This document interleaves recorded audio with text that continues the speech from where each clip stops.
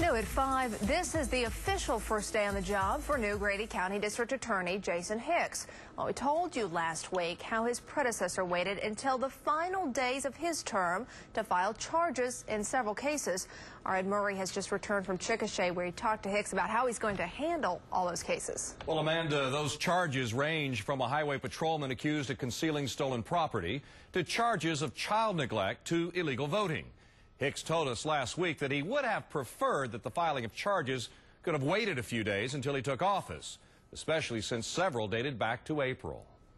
I, Jason Hicks, do solemnly swear. Jason Hicks didn't have long to enjoy his swearing-in ceremony. Those leftover cases were waiting for him in the Grady County Courthouse on day one. We'll move forward with those cases and prosecute them just as if we filed them. There may be some amendments or whatnot in a few of those cases, but we're going to look at each case on an individual basis and move forward. The clock hadn't struck noon before Hicks was already on one of those cases. Dennis and Laura Meyer pleading not guilty to felony charges of voting twice in a Tuttle library tax election, once by absentee, then later at their regular voting place. The judge released them on a personal recognizance bond.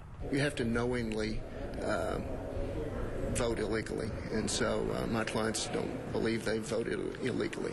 Does this whole situation caught your clients by surprise? Absolutely. They were in San Antonio at the Alamo Bowl, as was I, and we heard that it had been filed, and so we made arrangements to come up and appear voluntarily after they got back. There's another element to this case. The Meyers were big supporters of Jason Hicks. They had campaign signs all up and down in front of their property here on the main road into Tuttle, and that fact has raised a few eyebrows here in Grady County. Sure, and that's what it appears. We'll see how it plays out.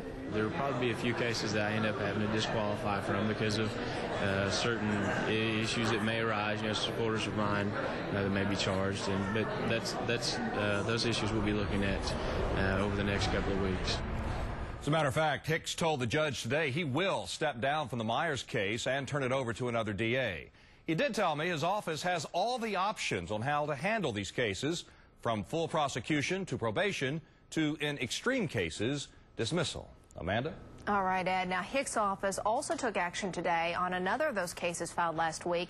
Casey DuVernay is charged in the April death of a 7-month-old boy. Well, the charges remain, but a judge granted the DA's request to withdraw a warrant against her. That means, for now, she will not have to turn herself in.